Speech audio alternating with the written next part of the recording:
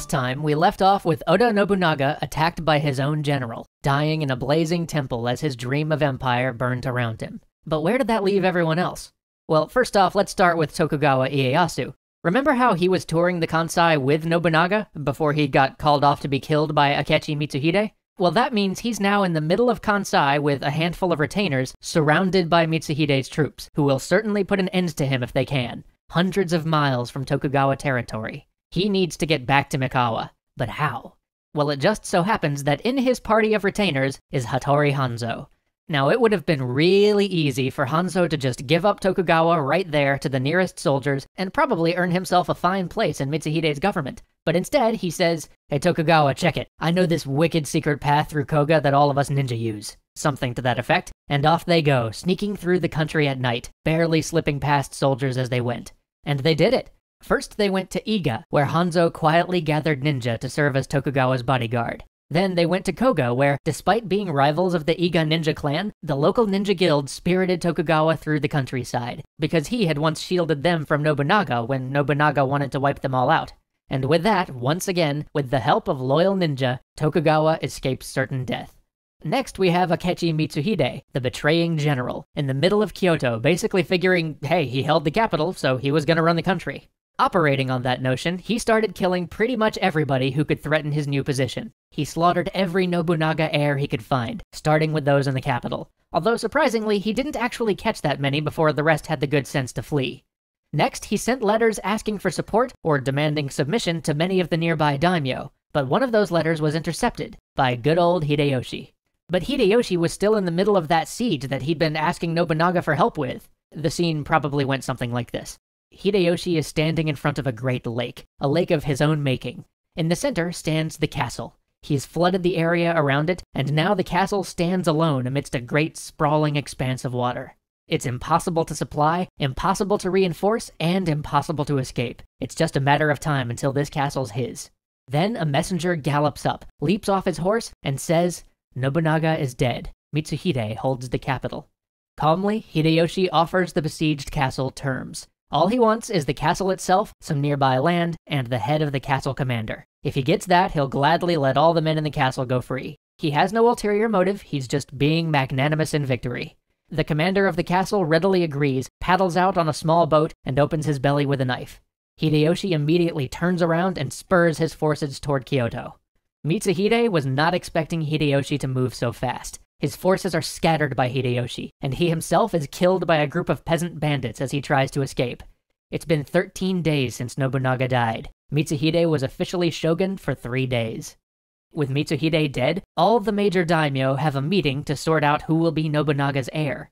Unfortunately, the one member of the Nobunaga family that Mitsuhide did manage to catch was Oda Nobukatsu, Nobunaga's eldest surviving son and the official heir. In the end, after a great deal of debate, they agreed to go with Oda Nobukatsu's eldest son, a 2-year-old boy named Oda Hidenobu. This may seem a bit odd, as Oda Nobunaga had other sons who were of age to rule for themselves, but Hideyoshi is, as always, a smart guy, and I'm pretty sure he realized that he had a much better chance of taking control and ruling everything himself if there was a 2-year-old at the head of the Oda clan rather than a fully grown adult.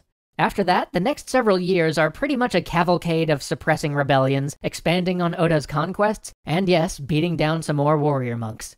Tokugawa and Hideyoshi even went after each other at one point, but both of them realized that they'd bleed each other dry if they fought. So in the end, Tokugawa acknowledged Hideyoshi as his lord, and Hideyoshi gave a number of special privileges to the Tokugawa clan, including the exemption from serving in Hideyoshi's armies for 10 years, which is about to become very important.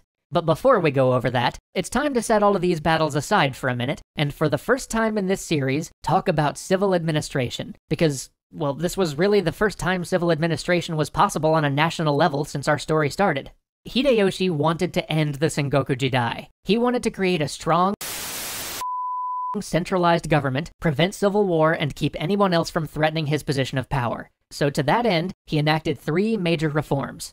First, he completely overhauled the tax structure. Remember that the central government had completely broken down in Japan during all of this fighting, so effectively the government hadn't been collecting taxes for years. Instead, every local lord or monastery stronghold had imposed their own system of taxes on whatever region they happened to control. Hideyoshi needed to change that. Without revenue, without the ability to pay soldiers, build castles, and employ administrators, the central government couldn't exist. But before he could start imposing his will and charging everybody taxes, he had another big problem to solve. With the years of war and strife, no one knew exactly who had what to tax, so Hideyoshi sent out ministers to do a grand survey of Japan, in order to find out what exactly was out there and how much it was worth. They divided each region up by the amount of rice it could produce and started to tax them accordingly, completely abolishing many of the old exemptions for temples or specific lords. Now this is a pretty incredible thing, and it tells you just how powerful Hideyoshi is at this point. Sure, he has to threaten everybody with killing them if they mess with his surveyors, but fundamentally he could go into every province in Japan and assess it. He could impose new taxes, and he could eliminate the age-old exemptions. This means that for the first time, we have a real ruler of Japan.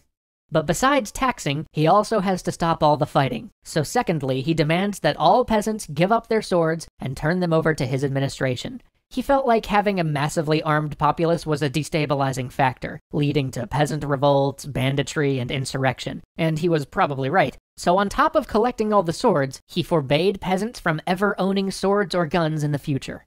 This again shows just how powerful Hideyoshi is at this point, to be able to get everybody to turn over their weapons without a fight.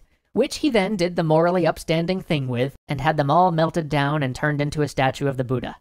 Finally, Hideyoshi established a permanent caste system in Japan. Peasants were peasants, merchants were merchants, and samurai were samurai forever. No more switching between classes. Which is a little bit ironic because you may remember that this Hideyoshi guy, who just got himself declared regent of Japan, was a peasant himself and started all of this out as a sandal bearer. He completely forbid anybody else from taking the path that he himself took to greatness.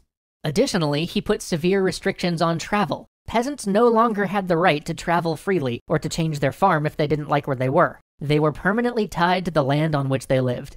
And while this may seem damaging in the long run, it certainly made rebellion much more difficult, and it increased the overall productivity and thus tax revenue of Japan, as peasants were stuck working their land rather than going off on military adventures. In fact, this system, awful as it might sound to us today, basically stayed in place until 1871. It wasn't until the questions of industrialization and modernization began to come up that social mobility and national productivity trumped the value of a rigid system to enforce peace. So Hideyoshi created a tax system, rounded up all the swords, and locked people into feudal castes. Now all that's left is to figure out what to do with those few 100,000 armed men kicking around his country who have no marketable skill other than being trained killing machines. And since we all know that having a great number of warriors with no war to fight never ends well, Hideyoshi found something for them all to do, namely, conquer China. Suffice it to say, they never got further than Korea. It was a disaster. Both sides lost hundreds of thousands of people, and the brutality of the war was unimaginable. It's a story for another extra history series, but for our tale, it's important to know that in the end, the Japanese had to withdraw from Korea after uncountable losses. But remember how Tokugawa got an exemption from having his men serve in Hideyoshi's armies? That meant that Tokugawa didn't suffer any losses from the Korean campaign, and in 1598, as the war draws to its close, and Hideyoshi nears the end of his life with only a 5-year-old son to succeed him, this leaves Tokugawa in a unique position. Join us next time as we conclude the Sengoku Jidai.